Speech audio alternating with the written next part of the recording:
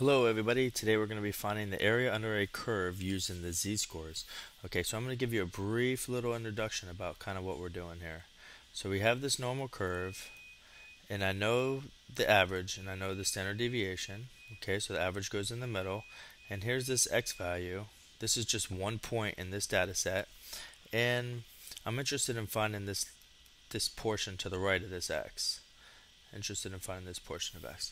Okay, so let's just do a little reminder. Since this is a probability distribution, we know that the area under this whole curve is 1. We know everything is 1. Okay, that we know already. So I'm asking to find this area here to the right of that, this portion here. Okay, so if this area right here is a portion of the whole, then we know that this little area is going to be less than 1. Okay? Because if the whole thing's 1 and I'm finding part of 1, then that must mean this area is less than 1. Okay, so how can we look at this area? Okay, what's another way that we could think about this? And what I could say is, if I just picked one person randomly, if I just picked one x value, I could ask you, what's the chance that it falls over here? What's the chance that it falls somewhere over here, to the right of here? Okay, so the chance of that happening is the area under this curve. So we could also look at this area as probability. So we could look at this area under the curve, we could find this area, or we could call this probability. Okay, so those are the two things. So there's two ways to do this. We could find it using a table or the calc. For this video, I'm going to be using the table. And usually these tables are in the back of the book, and it's actually called a z-table, okay, because they're z-scores. Okay, so let's start off with an example. So let's go ahead and say that we have a normal curve, and we know that the mean is 80, and the standard deviation is 3. Okay, so let me draw a visual representation of that, which is a normal curve. Make sure you're practicing your normal curves. And I could say x is equal to, let's say 84.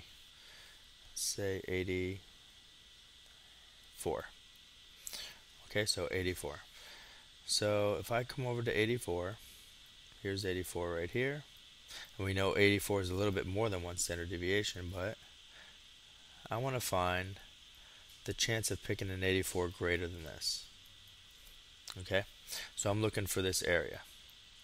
The way we denote that is I could say what's the probability or the area of getting an x greater than 84. So the first thing I have to do is standardize this value. I have to standardize this value. Okay, because everything could be made into a z-score. So I have to find the z-score. And the z-score is the actual value minus the mean divided by how much error we have, how much is standard deviation. This is going to be 4 over 3, which will be 1.33. Continued. Okay, so now we're really just finding the probability that z is greater than 1.33. Okay, and what this would look like under a curve is, it's basically the same exact thing. It's the same exact thing, but these are z's, these are x's. This would be 0, this is 1.33. This little section here that I'm coloring in is the same as this little section here. It means the same exact thing. I'm just standardizing it to make it a little easier. Okay, so here's your chart. Now if you look at this chart, here's your mean right here and our x values over here. That's why I picked this one, because my x value is to the right of the mean. And if you look, they're actually looking for the area, they're giving you the area to the left. They're giving you the area to the left. This is what we want. This is what they give. That's what all these values in here are. All these values are just area to the left of your z. Okay? And this is a 0. This is the standard normal table. So we have 1.33, which is good, because this table gives you the ones and the tenths, and this side here gives you the hundredths. So we're looking for 1.33, 1.3. So I'm looking here.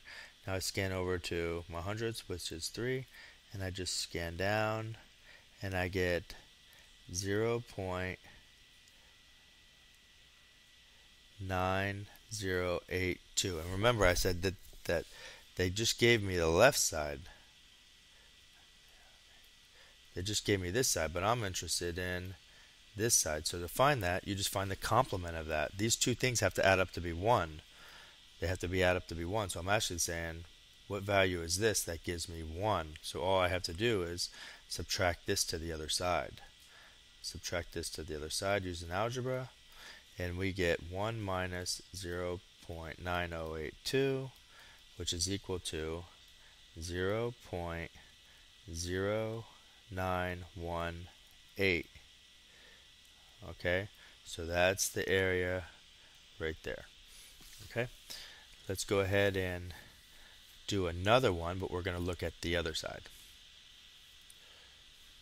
Okay, so here, let me give you a normal curve, and I'll switch the numbers around a little bit. I'll say the average is 10, and the standard deviation is 2. And we're talking about populations here. We're talking about mu's, sigmas, so this is 10.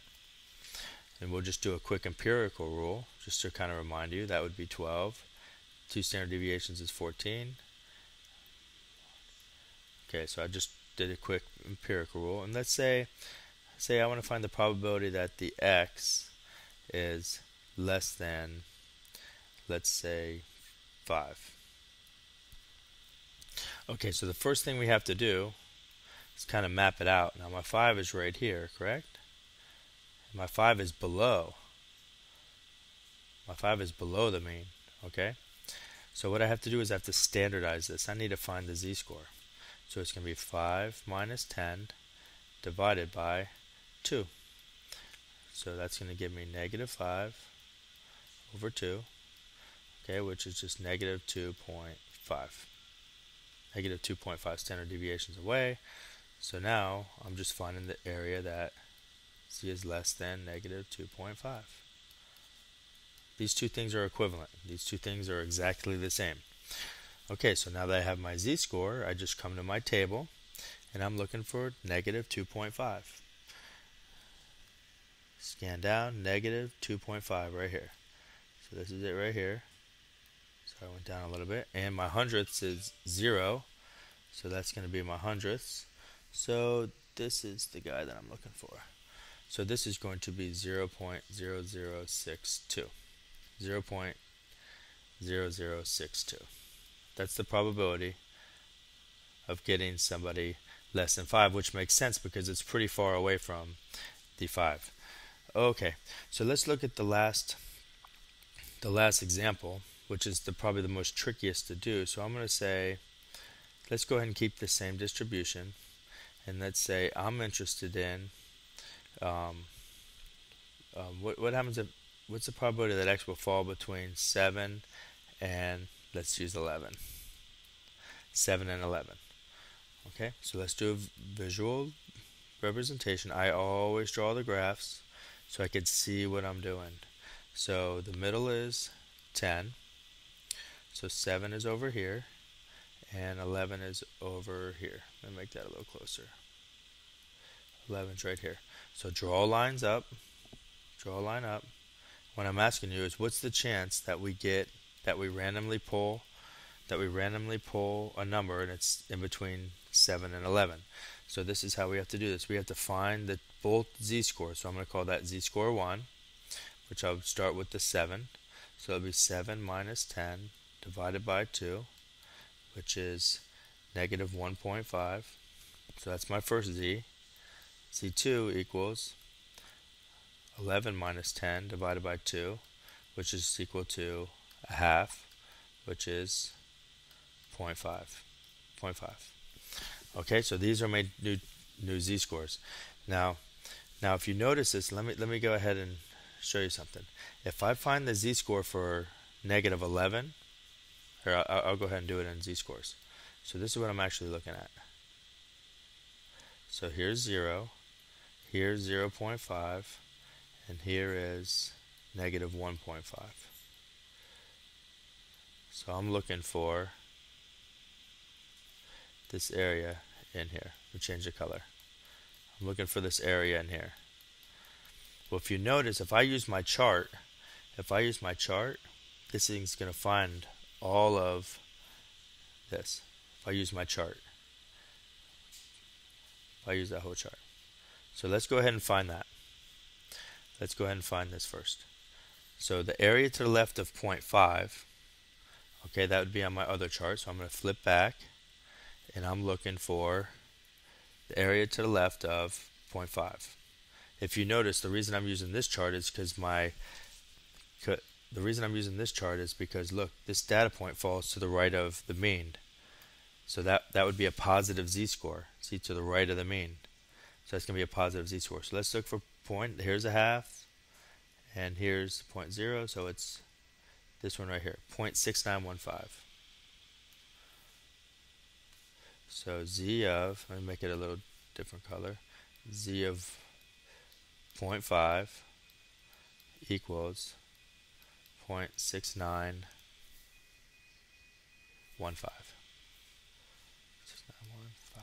That's that shaded area all the way to the left, all the way to the left. But if you notice, I don't want the area all the way to the left. I want this area right here. So I don't want this little section right here. And how can I get this section? I could get this section by finding the area to the left of this 0.5. So let me watch. I got these backwards. That's Z2. So watch. I'm going to find Z1, which is of negative 1.5. Okay, and that would be this chart. That would be this chart. So let's look for negative 1.5. There's negative 1.5. It's 0 here, so this is my score right here, which is 0.0668. This is this little shaded region right here. That's this shaded region. But if you notice, I don't want this region. Okay, so all I need to do is subtract this region out. I want to get rid of this region. See, watch. I want to get rid of this region. Well, how much was that region? That region was 6%. This represented, almost 7%. So to find this area, to find the probability that x will lie between these two values, all I have to do is find the big area